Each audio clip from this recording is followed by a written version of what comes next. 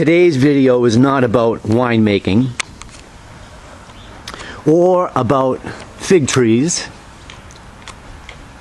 or garden tomatoes, or for that matter, not even English language learning. I make a lot of different kinds of videos. Today, we're going to talk about the Santini Tube and using it with a worm to go surf casting to catch stripers. I don't know much about factor fishing because I don't know what I don't know. But I do know what I do know. And right now, with the tide halfway out, I know a couple of spots where the stripers are very active. The garden has been watered, especially the fig trees. So let's get up on our bikes and pedal on to those spots and catch some stripers with a Santini Tube and worm by surf casting. This is the spot. And the other factors I look for are cormorants, but I don't see any working in the water today. But that doesn't mean the stripers aren't there.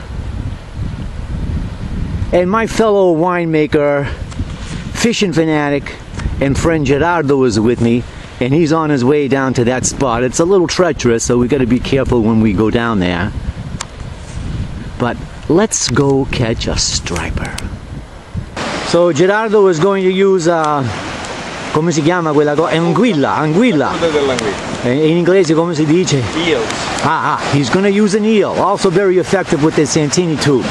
And there's nothing like catching one on your first cast. So come on, Gerardo, catch on your first cast. I'm using the sea worm because I know they work. I've tried eels before. Stripers always take them off the hooks.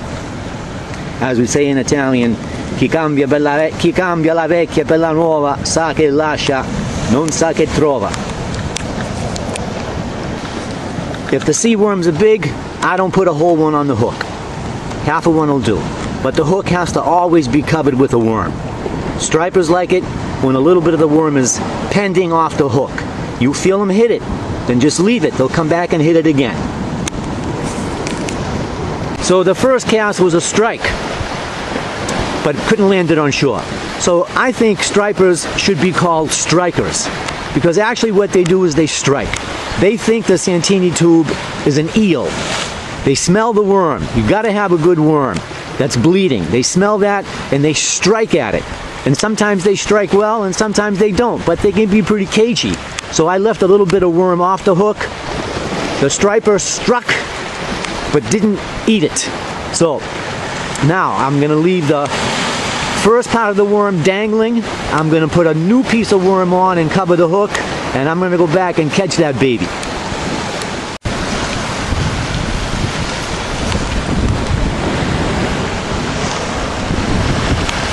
What a beautiful spot.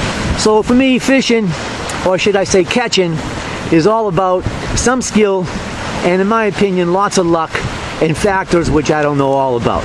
So my strategy is this. I go to my spot first, 10 casts. When my friends come with me, I used to cast longer. If I don't catch anything, or if I'm only getting struck like today, then I go to my next spot. So come on, let's get on our bikes and pedal on to the foxhole. Yeah.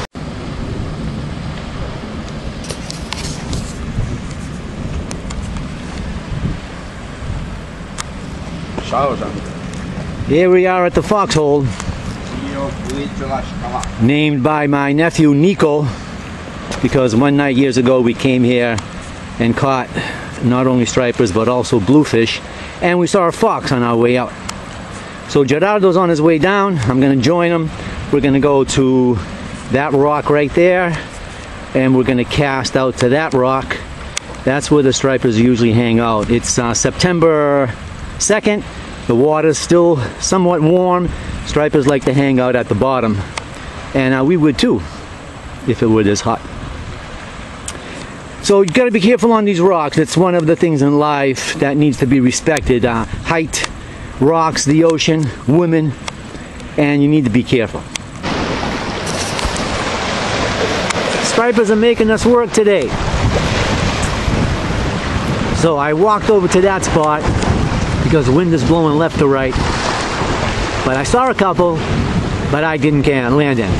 What's nice about fishing with a Santini tube with worm is that you can see them following the tube. So I'm not much into catch and release. I'm more into catch and stake. I don't even like catching fillet, because if you've watched some of my other videos, you know my background.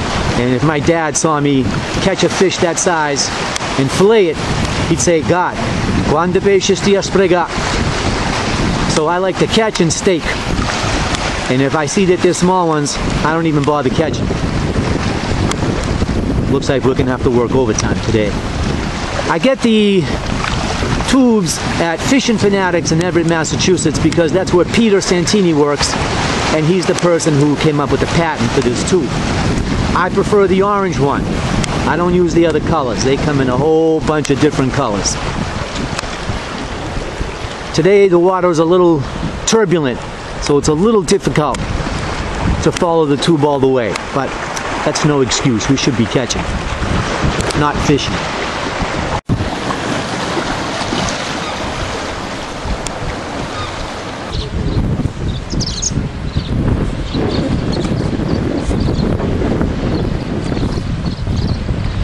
So we pedaled on to the last spot for the day. And I hate it when people trash this area. I mean, what's the big deal? Enjoy your water and bring it with you, right? I don't get it. So we had to go out to this point right there. And a little treacherous to get there. We had to go through all these rocks. I don't like doing it alone anymore. At my age, I'm afraid to fall. So I'm really glad Gerardo was with me. I didn't bring the camera out there. Oh, I did, but I didn't use it because my focus is staying upright. Just want to thank Peter Santini for coming up with the Santini tube. Again, I get them at Fishing Finatics in Everett.